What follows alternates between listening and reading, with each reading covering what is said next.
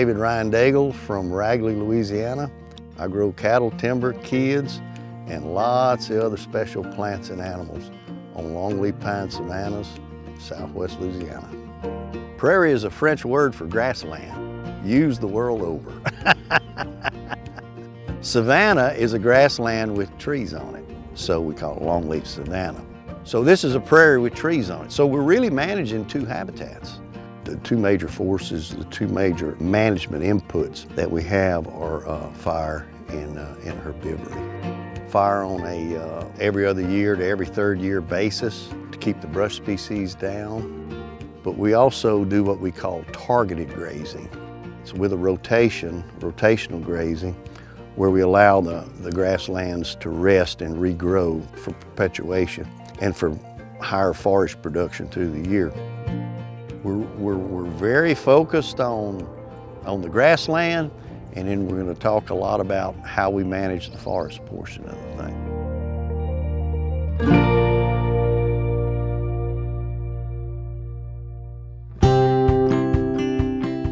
We manage 7 longleaf tracts within this western Gulf Coast Flatwoods ecoregion of southwest Louisiana. About 10 years ago, we kind of went stale. We thought we knew everything that we could ever know about managing this system.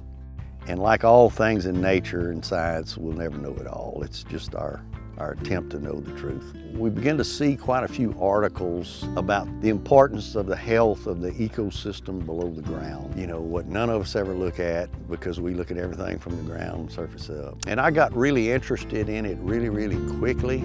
So it's like we started looking at things a little differently, is that how do we burn and how do we graze to make sure that our soil health stays in a positive mode.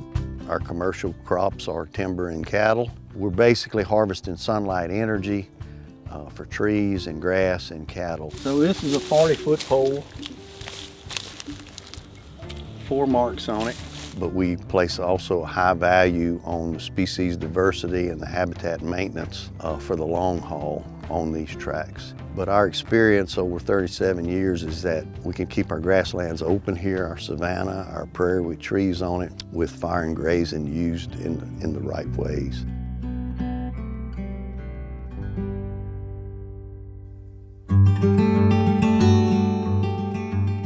Most prairies in the world were formed and managed and maintained over time with fire and herbivory. In our case, grazing maintains the herbaceous layer, keeps this area from growing up into a brushland, basically. They graze here through filtered shade. These are all warm season grasses and forbs, so our production is in the summertime primarily. It's a cow-calf operation. We sell calves in the spring, and then we also sell them in the fall. The longleaf pine savannas here grow between 3,000 and 3,500 pounds of air-dry forage per acre per year. Of course, burning cycles nutrients, and you know, it's kind of like a short-term fertilization and liming after the fires. Longleaf pines have a very thin overstory in the crowns, and you can see blue sky through the crown of every longleaf. This is the grazing of a natural forest, but it you know, it does produce agricultural products. We find ourselves at stocking rates of a cow per 10 acres to a cow per 20 acres. Yeah, we give 10 acres to the cow, but we're growing trees at the same time. Our focus is keeping our fossil fuel inputs and our total cost inputs low. And our variable cost per cow is probably about as low as we can get it. So wow, that's what we do. So it's the free and easy way to grow cattle and timber.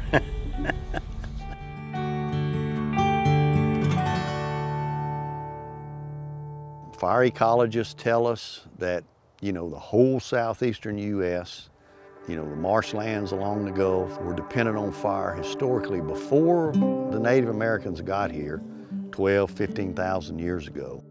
It was burning anyway with lightning strike fires, naturally. No doubt the Native Americans influenced the fire tremendously. They used fire to herd and move animals and to hunt. we believe that they knew that they were maintaining a really nice place to live.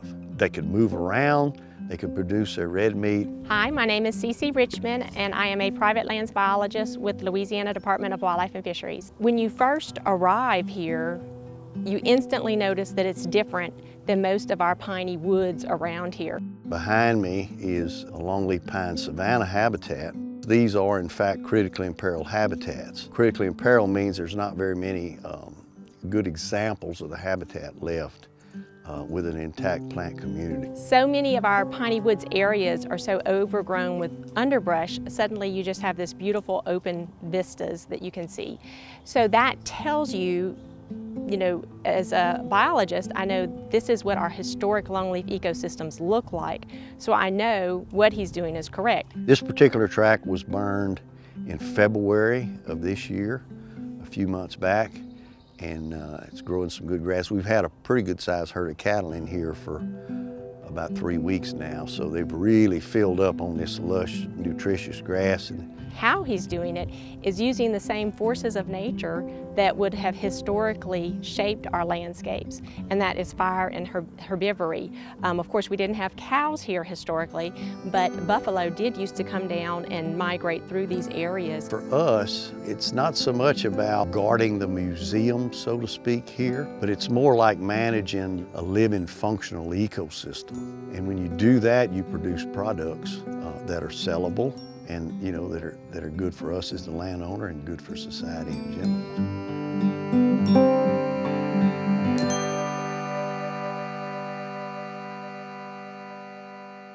We are going to look at a longleaf savanna where we have timber marked for tree harvest. And we're going to sell some timber and produce some income. Profitability is part of the long-term sustainability and continuance of these sites. And that timber is going to be in the form of poles for utility poles, which is a high value product, and logs for making lumber and plywood and those kind of things. So, well, what we're doing here is managing a longleaf pine forest for long-term perpetuation. We're using two techniques to do that. One is single tree selection, which means we'll come through this forest and select certain trees for specific products. So to maximize the income that'll come from it and the value, this tree will be a utility pole. So those are the two highest value forest products that are here on a commercial basis. It's a win-win kind of thing. We'll improve our forest, call it timber stand improvement, and we'll produce some timber as well, some income. But when we combine everything together with the cattle and the timber production as the ag production commodities, it works pretty well. We get a good return on our property than just any single use, we feel like.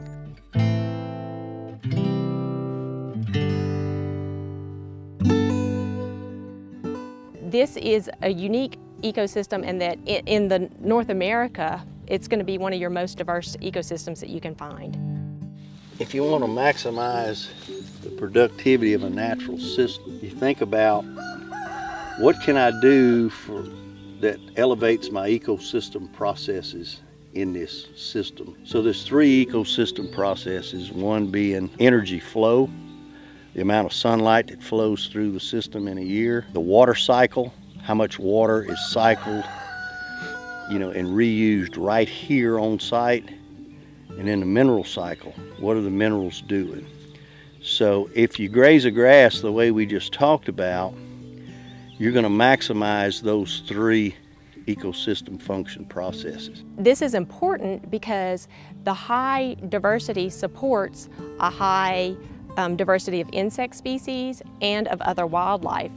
Consumptive wildlife, we do very well with white-tailed deer, and eastern wild turkeys are doing well. Hi, my name's Tom Sullivan, and I work for the National Wild Turkey Federation. Turkeys, if it's not burned within 2 to 3 years or open, they will move on. And with grazing cattle, that's your habitat modifier right there. So consumptive wildlife is a big value to us.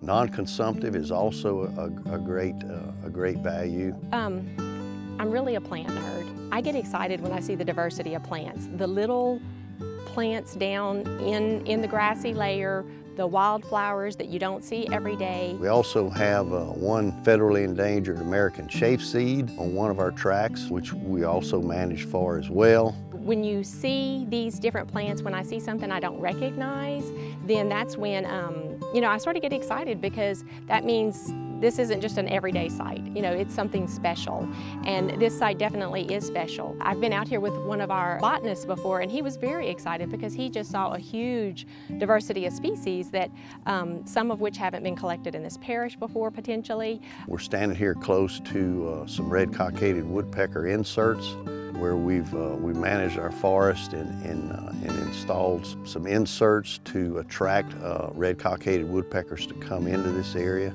Right now, a lot of the trees around us are not big enough for the red cockaded woodpecker, but as these trees reach the proper size, will be perfect for the red cockaded woodpecker, because it needs a nice open system, high insect diversity, because that's what it uses as a food resource. So through his management, he's providing habitat that is not readily available. It's what our whole landscape looked like historically, and yet we only have these little pockets of it left. And so a lot of their populations are declining, and without them, we could potentially lose these species in the future.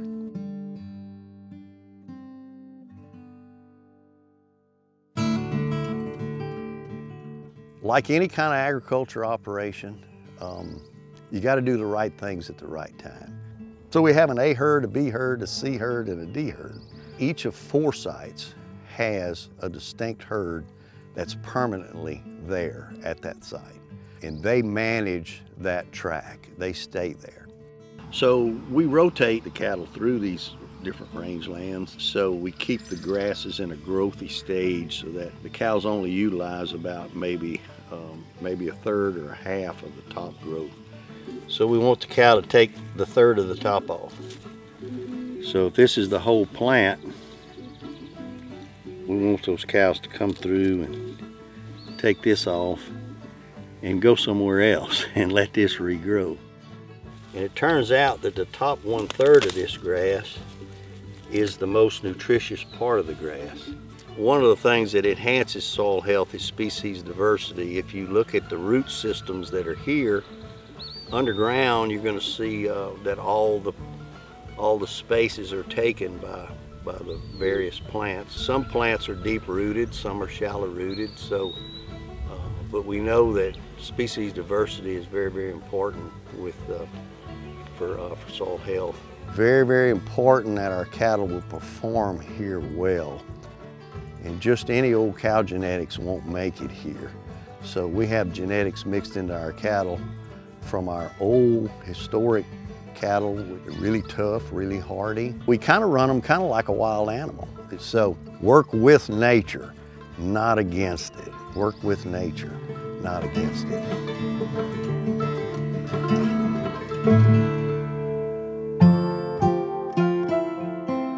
Historically, before Columbus came to America, this is maybe what you had, and then if we do disturbances or if we don't manage correctly, this may diminish to some degree in health.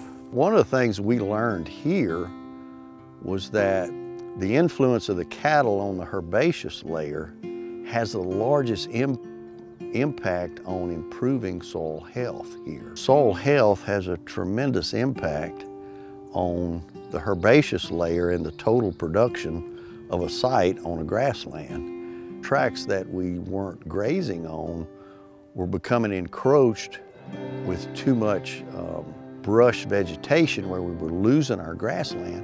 Even though we were burning, we were top killing our brush species, but they were spreading at the bottom, so we were losing our grassland and our coverage of our grasses and forbs. It's a opportunity to almost look back in time as to what this ecosystem should look like, because it has been preserved. And there's not a lot of healthy longleaf understory ecosystems that we can find. So we're basically just using a natural system to produce agricultural products, cattle and timber. But then we have the ecological values that we really think about. You know, very important that we don't change this plant community. It's fine like it is, and in fact, it's a critically imperiled habitat. So it produces for us. We don't overuse the system, we don't abuse the system. We just work with nature rather than against it, or we work with nature and what nature provides. So this is a grazing land. This is very much a grazing land. It was, we know that it was maintained by the Native Americans with fire. We know there were red meat animals on this system that they hunted and managed, and so in very much we're continuing to do that same kind of work here as well.